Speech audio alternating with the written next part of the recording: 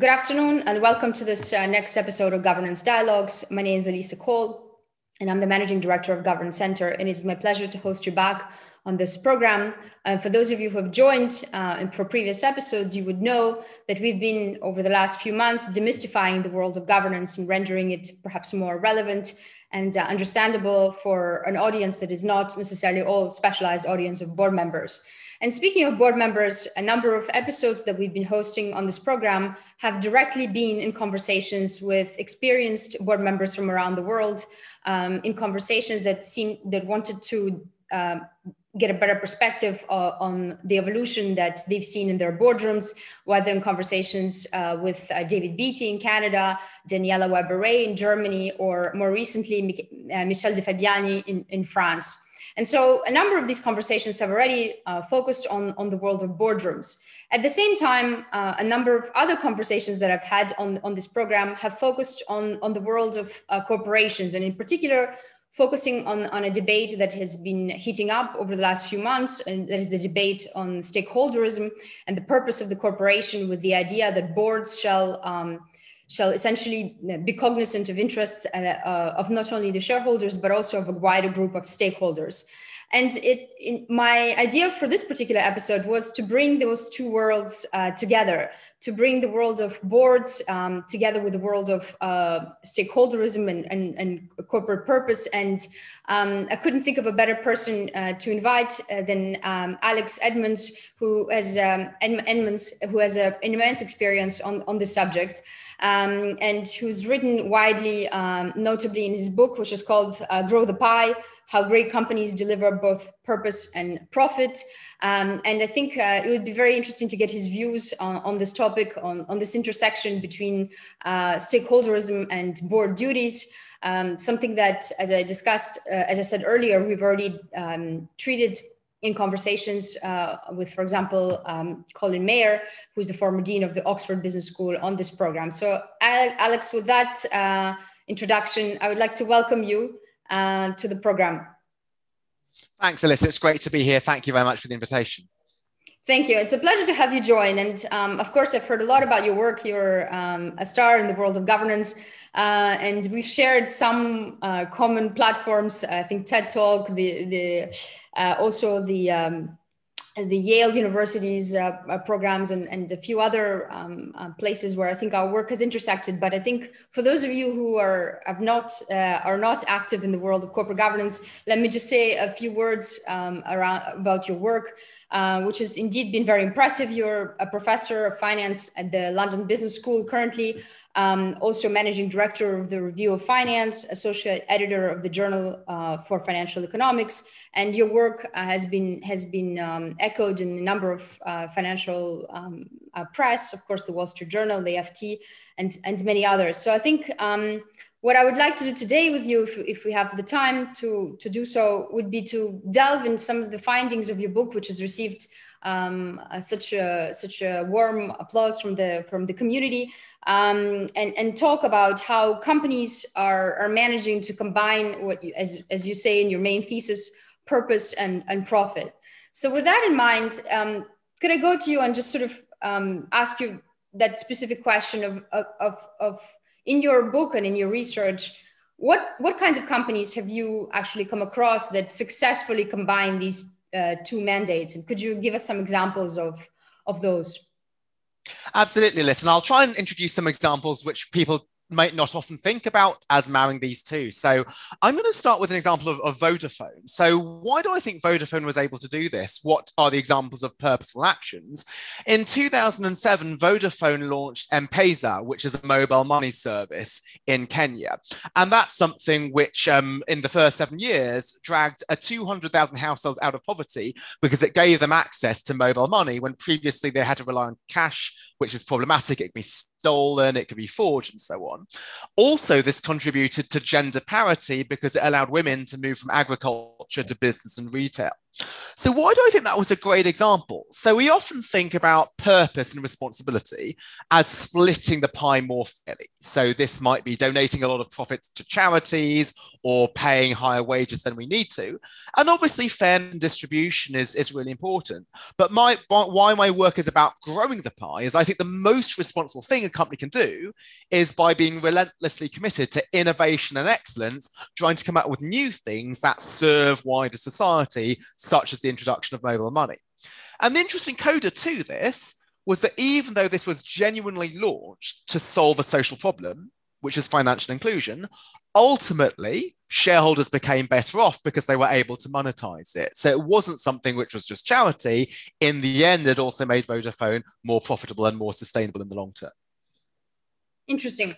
And let me, on that point, ask another question that I would like to on the voter, for example. I mean, it's in the world of fintech, there has been actually quite a bit of evolution on this front, meaning that the world of fintech, I think, over this year has moved faster than perhaps other sectors. And indeed, I've had a conversation with one of the advisors to the UN Secretary General, who's working on the big tech and the looking at how to optimize the contribution of big tech to solving some of the world's most intractable problems. I wonder if in your experience, is this ability to combine profit and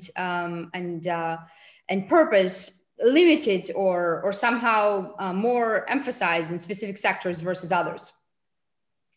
I don't think so. I think it's important. It depends on how you define purpose. So if indeed purpose is splitting the pie differently, sort of throwing money at a social problem, then that is something which can indeed be in contrast to profit, even in the long term. Whereas if we think about purpose as actively creating value, that's something that one can do in every industry. So you might, let me take sort of a more everyday industry. Coca-Cola is a drinks company, and one of the things that they're doing is they've got this initiative called Project Last Mile, which makes vaccines and medicines available everywhere in Africa, including the difficult last mile to a rural school or hospital. Why do they choose to do this rather than donating loads of money to charity? Because this really uses their expertise. So their expertise is in logistics and transportation, because they need to make sure Coke is available everywhere in Africa. And so they're using that logistics expertise to transport medicines. Now you might think, well, why medicines? Why not books? Because books is something which is really valuable. But with medicines, they need to be transported cold. And so this was a great opportunity, a great example of using what you're really good at to serve wider society, again, to grow the pie by using your capabilities to address social problems. And so that's something which didn't really cost them a lot, because it was using the expertise that they already had. And that's why I don't think it's in tension with long-term profit. Right. And the Coke example is particularly interesting because, it's a large multinational company. I tend to work more in emerging markets where, as you point out, a lot of the times the emphasis on the sort of the companies or boards feel that where they're making contribution is on the philanthropic side.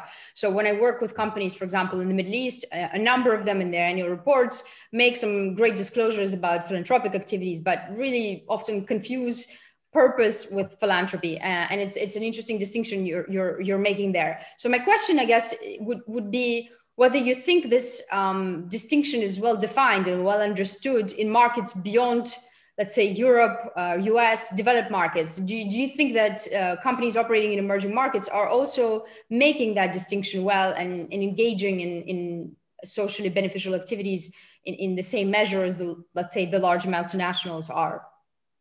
I'd say that the distinction is not even understood within the large multinationals, because when there's an issue, right, what is the thing which gives you the most public relations, the best boost your image, is if I'm going to donate a lot of money to an issue. So when Mr. Floyd was killed, right, companies would immediately donate money to Black Lives Matter, when I think maybe the better initiative was to think about, well, what is the discrimination in all areas, not just race, but gender and so forth, and how is this discrimination involved in our recruiting processes and our evaluation promotion processes, these sort of more longer term actions, rather than the easy win of donations. Why? Because instead of donating money to a charity, a company could instead pay higher wages to its workers, or higher dividends to its investors, and they could choose what charities to support, right? A company does not have a comparative advantage in picking out the best charities, unlike the examples I gave of Vodafone launching M-Pesa or Coca-Cola using its expertise in logistics and transportation. So I think purpose is truly about using what you're good at to solve the problems in the world that you are uniquely positioned to solve, rather than jumping on whatever social issue that it is. Then going back to emerging markets, while I don't think is understood even in multinationals, perhaps the answer is even less understood within emerging markets like India, for example, has this law where every large company needs to give 2% of its profits to CSR initiatives. But these could be things which are not at all linked to its comparative advantage. And again, as I'm saying, many of the most purposeful actions that a company might undertake don't actually cost much in terms of financial expenditure. Instead, it's more a shift in thinking of the leadership of a company. How can we use the expertise that we already have to solve social problems? And that is more a mindset shift rather than a large financial expenditure. Yeah, that's interesting. And in fact, I've also worked in markets where you have this this idea of, again, going back to the Middle East, you have religious concepts that mimic that concept of putting a certain percentage away or donating a certain percentage to social goals.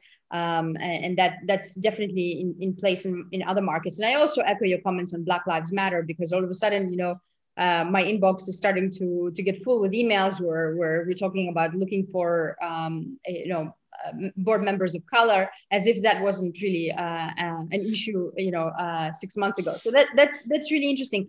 But I think one of the key issues that I find personally difficult to grapple with is the issue of trade-offs. And I know you've discussed it in your conversation with Lucien Bebchuk when you had the debate with him a couple of months ago. And that is, I think, the real crux of the problem, is that the idea of purpose of the corporation, the idea of stakeholderism, I certainly believe in. But I think that where I personally start having problems with is how to hold directors accountable to these various groups of stakeholders. How do you essentially make difficult trade-offs where ultimately, a decision might be taken that doesn't benefit the interests of all stakeholders, but basically throws some under the bus and says these stakeholders, for example, our employees are more important than our customers. Or, I'm just giving a random example.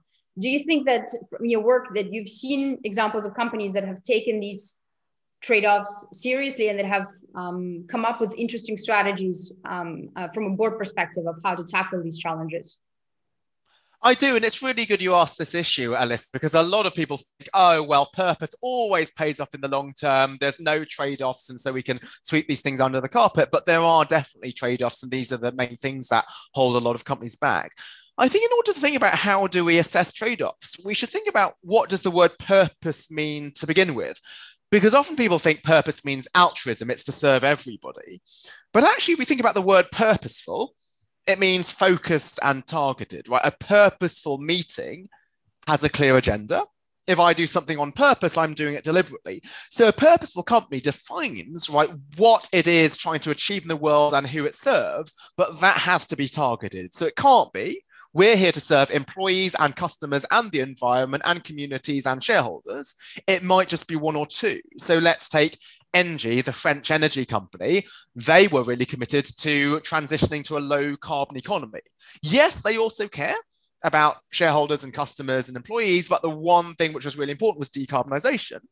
They needed to make some difficult trade-offs. For example, when they shut down Hazelwood, which was the most polluting plant in the OECD, that made 750 employees redundant. So if their purpose was to serve both employees and the environment, that wouldn't help them make the trade-off. But because they said, no, the environment is first among equals, when the rubber hits the road, we're going to take the decision which is going to contribute towards decarbonisation, that helped them make the tough decision. Now, after making that tough decision, they didn't just say, oh, we're going to ignore the employees because they're not part of our core purpose. They then tried to work hard to find those employees with other jobs. They participated in this Latrobe Valley worker transfer scheme. But it was clear like how to make the decision. It was decarbonisation. And then having made that decision, let's try to mitigate any of the negative consequences so that people are not too adversely affected. Yeah. And I think that's, I mean, the crux of the conversation, as you point out, is specifically in these types of trade-offs. And I think not enough attention is being paid as to how boards are actually making these trade-offs and what kind of tools or what kind of real implications do these decisions have. And NG is an interesting example. I was actually living in France at the time that this was unfolding. And there are many others. I'm thinking, Norges often is lauded in many domains, but, and they also have taken decisions to divest from coal a couple of years ago. And one that I thought was frankly controversial from internal, from their internal point of view, but also, in terms of their, ultimately in terms of the impact on the bottom line. So these are, I think it's worth a longer conversation, perhaps when we have more time to talk about how boards are dealing with these trade-offs. But for the purpose of our conversation, I mean, one of the things that I wanted to ask you while we still have time is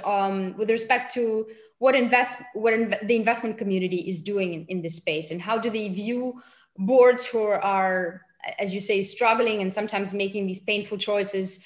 Is there a reward for companies that have redefined their purpose? I mean, there are ultimately, I think, actually not that many in reality. Many say that they have, but I mean, there are examples of Danone and a few others keep circulating, it seems to me, unless you have a different view. So I guess my question is around, what do you think investors are doing in this space? Are they rewarding behavior, and how? Yeah, and this is again a really important point. I'm glad you're touching on it, because the common view is often that investors are the enemy of purpose, that investors are just focused on short-term profit. They want to redistribute the pie towards them. That sort of make great stories, and we like to portray investors as the enemy and say, well, let's put workers in control of a company instead. But how do I answer that question as an academic? I look at what does the evidence say. So let's look at perhaps the most maligned type of investors, which are activist hedge funds. Again, the popular belief, come in and pillage a company and pay out dividends. But the evidence shows, and this is some really rigorous research by Professors Alon Brav of Duke, Wei Zhang of Columbia and their co-authors, activist hedge funds come in, they create shareholder value, and that's not at the expense of stakeholder value. Companies become more productive, they become more innovative, they release more patents and so forth.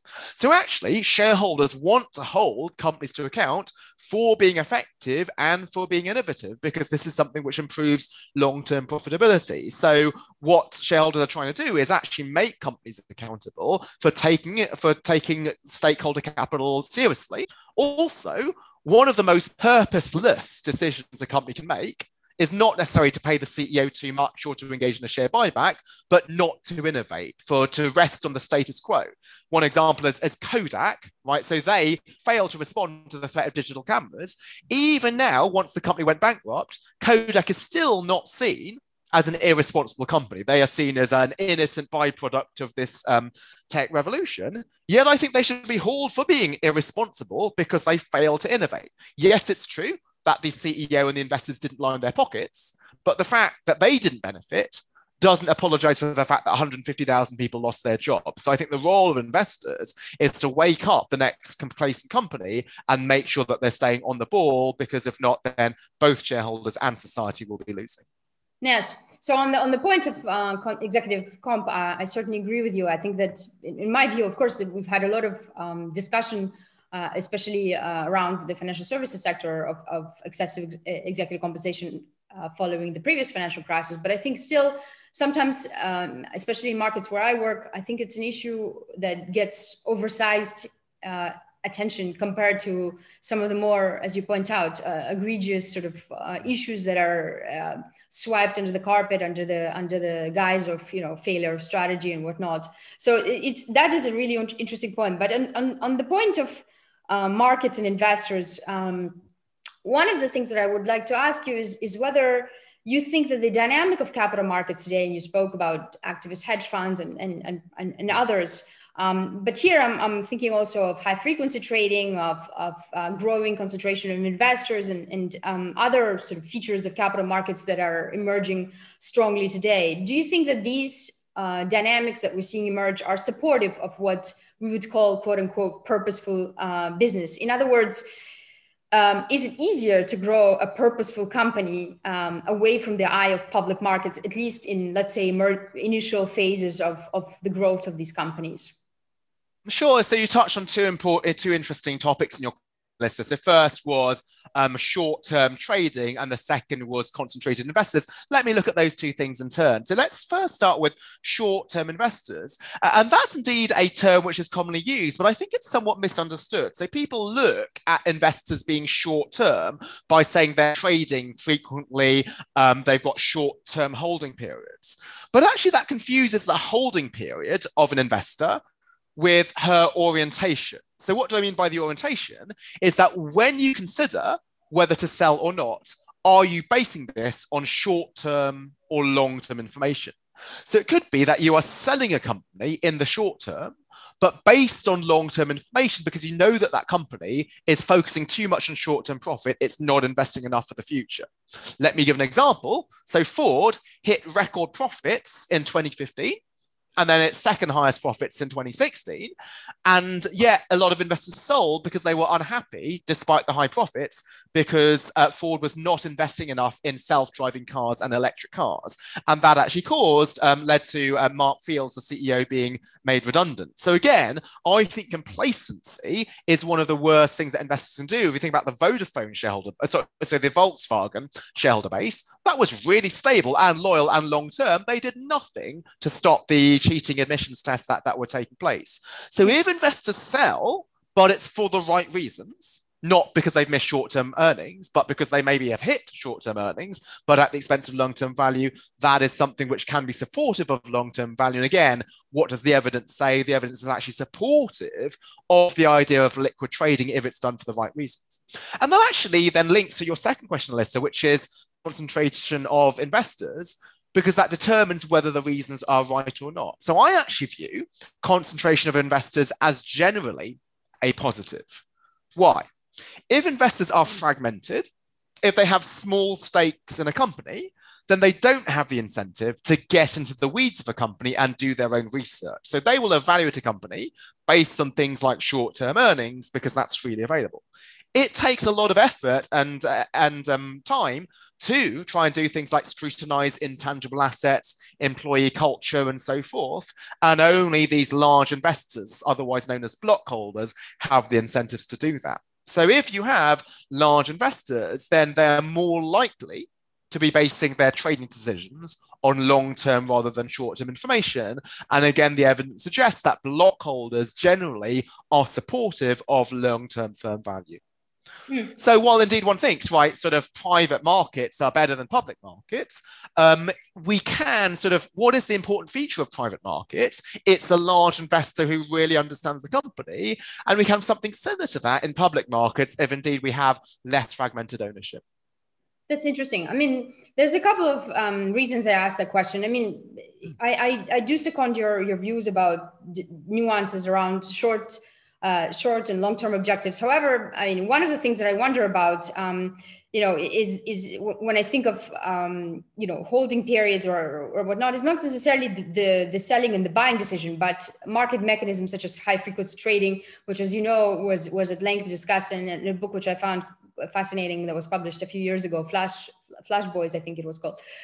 So these types of behaviors and how they actually drive market, and whether in that context you have value being attached to corporate governance, where you have shares being sold and bought in such environment where basically the decisions are not being made based on company performance today or tomorrow, but just basically on algorithms. But that's perhaps a separate point of conversation. Well, I think it's an important point. Can I just touch on, because this is really interesting what you're talking about, is that, yes, I indeed know of books like that, but I think we have to be careful about drawing inferences with books, because as an author of some books, there's the incentive to sort of write what sells. and what sells is what's popular. So to paint this popular belief that hedge funds are evil short-term traders that don't care about the company's long-term value, that's something which is popular, it conforms to people's beliefs about hedge funds, and so it will be successful. But I think in order to form policy, we want to say, what does the evidence say?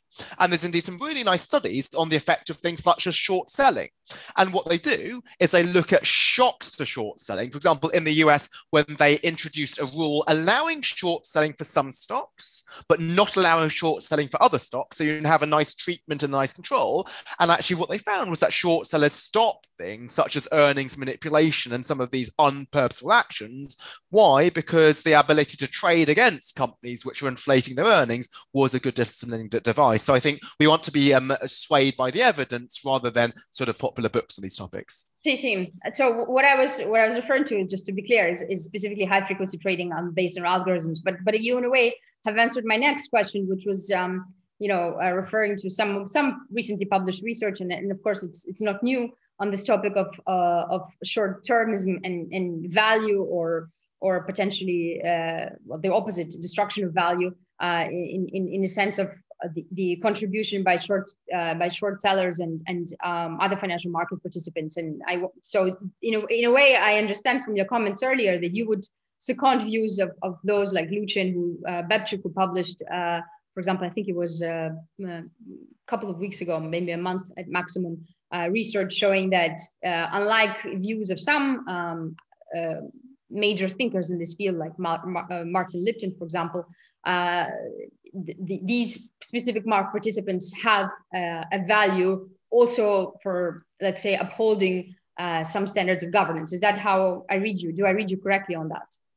Yeah, that's correct. And while I don't agree with everything that Lucien says, because you first encountered me when I debated against him, what I do respect is that he always will base his positions on evidence. And so his view on supposedly short-term investors is not his hunch. It is based on large-scale research, whereas Marty Lipton is indeed very influential, but he's a brilliant lawyer, but his expertise is not large-scale academic evidence. And if indeed one wants to make a point as to do hedge funds in general add value, that is a large-scale academic evidential point. Yes. No, I think on this we definitely agree. One last question I would like to ask before we unfortunately have to wrap up for today's conversation, and this is indeed a point that I've discussed with a couple of invitees on this program, is a point of director's duties, which is sort of where we departed from. And as you know, there's been an enormous amount of studies and active conversation about whether director's duties merit to be redefined or rethought in this new environment of stakeholderism. As in Europe, the European Commission had commissioned a report from the EY that basically tries to give it suggestions about whether director duties need further definition, whether directors are actually acting and whether their responsibilities are aligned with the long-term nature of the corporation. So my last question to you, I guess, is whether you think that in legal terms, there needs to be further thought or further changes to the laws of European and perhaps other countries that need to be made for directors' duties to make sense in this new, let's say, more pluralistic governance context, or are they sufficient as they are defined today? I don't think a significant change needs to be made. And again, I'm going to try to base this on evidence rather than hunch. Now, I know that there's a lot of popular argument that we need to completely change directors' duties in order to repurpose companies. And unfortunately, people do have the incentive to support that position because you're seen as a radical, you're seen as a reformer of capitalism. And often those views are not based on the evidence. So let's think about the EY report, which I've published a full response to that, looking at the evidence behind that report. That attacks short-term shareholder value.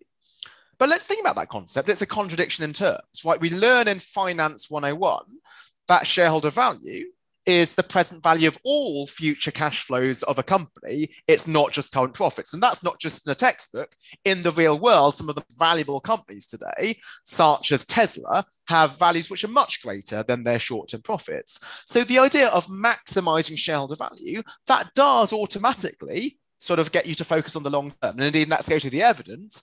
what happens when companies put in proposals to pay their CEOs according to long-term shareholder value. Some very nice work by Caroline Flammer and Tima Bansal finds that not only do companies become more profitable, but they're also more innovative and they treat stakeholders better. So this is something which benefits not just shareholders, but wider society. Then let's go to the more legal aspect of the question.